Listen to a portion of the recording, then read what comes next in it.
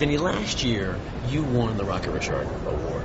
That's kind of cool. However, you played Jean Beliveau in the Maurice Richard movie. Come on, tell me how cool that was. That was pretty cool. I mean, we first of all, it was a great experience to be in a movie.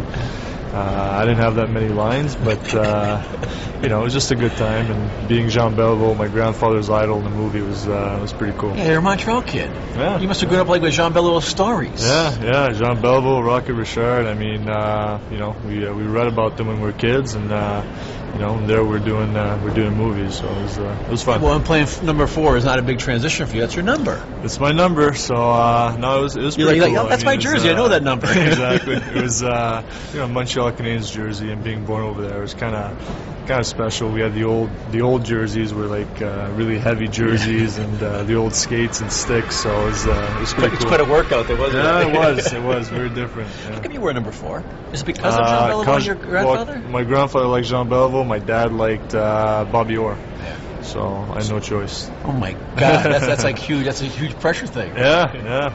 And it wasn't your first movie. When you were 15 years old, you were in Happy Gilmore. Is this true? That is not true. Come on, I can't hear this.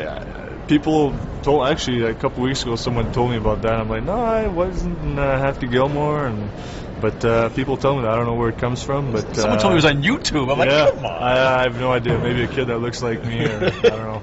All right, when they make the Vinny LeCavalier story, you can't do it yourself. Who plays you? Pick anybody you want. You mean like a player, or no? Some gotta have a cool star. Who would be it? Wow, that's because you can't do it yourself. Because it's you know, it would be no stretch for you. It'd be so easy. Wow. Who's your favorite actor? Favorite actor, Denzel Washington. I don't know if he can play me. Denzel would play you. Yeah, Denzel, that'd be good. All right, guys like me, we always look at the swimsuit model in Sports Illustrated. We look at it. You've been in it. What was that like? It was pretty cool. I mean, once again, I mean, it's like doing the movies or something like that. I mean, it's definitely out of my element. Sure. But it was a pretty cool experience. You know, it takes about 8 hours. They take 8 hours of pictures, and you know, we went to New York, and so it was pretty cool. Good experience, and you know, it's not something I want to do all the time and stuff like that, but it's good for the experience. All right, now you know about swimsuits because you're in that. Do you know anything about spandex bicycling shorts? Did you ever wear them before? Maybe. Have you? Why?